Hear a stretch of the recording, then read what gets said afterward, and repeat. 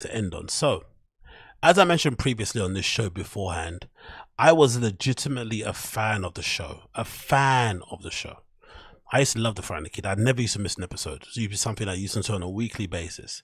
And it was really good because in the beginning, I think that most shows, and it happens all the time with podcasts, when people are scrappy and trying to make it and trying to figure stuff out, it's quite cool because you already had this parasocial relationship with them anyway, because you listen to these people every single week.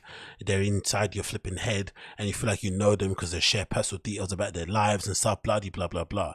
So when they're trying to make it in whatever industry they're trying to make it in, you kind of feel like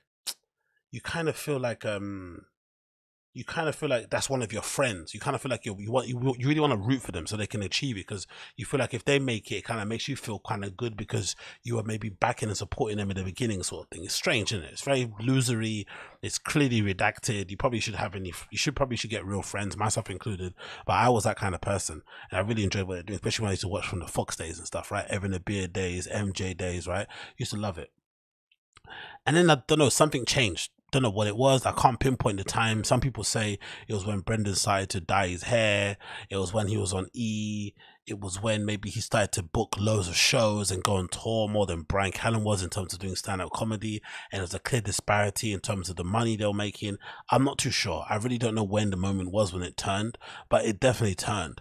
But this interaction between Brendan and Bryan Callen on The Fright and the Kid, one of the earlier episodes they had back when they were on I think this might have been Fox days, I'm pretty sure, shows you how different the relationship is. So I'm going to play both clips back to back. I'm going to play this one and a clip from the recent show, or show that's filmed recently, and you'll see how different their relationship is in general. So this is a clip from the old show, and look at the difference. Hey, bro. The Slash. Bro. The rock star Slash. I want you to take it back right now. No, Slash would beat the fuck out of you. Listen, man. You think you can beat up Slash? Listen to me. You don't insult me like that on my podcast. Now, take it back. Slash. Look at even how they're looking at each other, right? There's actual love and admiration in their eyes. And guess what they're also trying to do?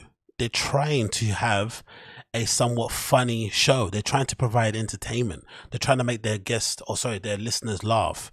They're also cognitive and aware that some people watch the show without watching the video. So they're trying to make it funny by speaking into the microphone, by making it into a bit, by maybe acting some of the stuff out. This is clearly a different show than what we get today.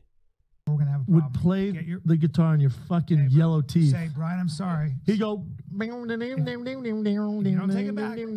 Ow! Ow! If you don't fucking take it back, we will fucking. I will fucking rape. I will choke your fucking stupid. Uh-oh, he said that word again.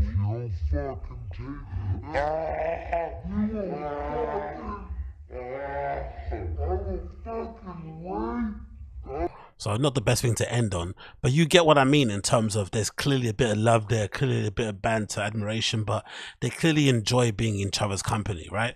Now, compare that little clip that you saw to this clip on a recent episode of the show where they awkwardly have a private conversation on air about why Bryan can't do a Monday show because he's traveling somewhere and it's a secret, and it's just a weird conversation to have, and you can clearly see they don't spend any time around each other outside of the show. They do the show, they record it, they go their separate ways, but whatever friendship, whatever kinship they had prior where they were legitimately brother in arms is completely eroded. This is how they talk now. We did it again. Now I'm off to London. Now, tell the audience why you're leaving. Going to London. I'm going to London to... Our boy's in a movie. I'm in a movie. Ooh, nice. That's not the London thing, but... What's the London thing? Just vacation? No, I'm doing a corporate gig. Why do I feel like you're lying right now? I'm not lying. No, you're 100% lying. That's fine. I don't care. I don't care, but don't lie. I'm You're not lying. doing a corporate gig. No, who in London was like, hey, will you fly from LA to London to a corporate gig? Yeah, but I'll it's tell a lie, I'll though, right? I'll tell and you're making that up. No, and that's I'll tell you fine. about it off camera. Because you told me it was a movie before, and now it's a corporate movie I'm doing gig. right after I get back. Doing a movie.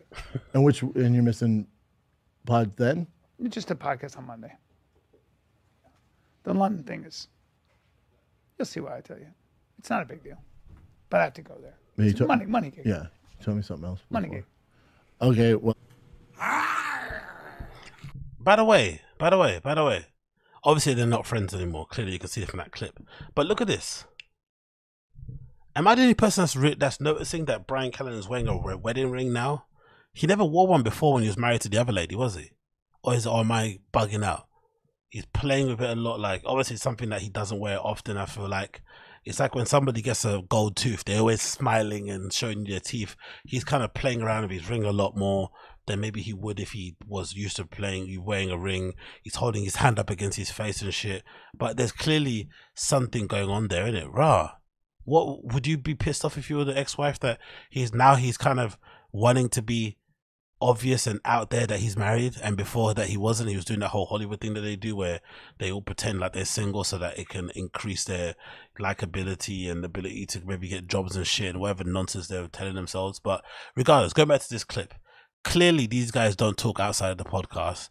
They have this weird conversation in front of a camera that they probably shouldn't be having, or maybe it should be something that should be cut out of the show because it's not, you know, fun, it's not funny, and it's a bit weird and clunky and personal, and maybe, again, like I said, just illustrates that they're clearly not friends. But you can see that there's definitely been a change in the relationship. Now, it could be because somebody's been accused of the R word. It could be because, you know, the other drama that's happened in general.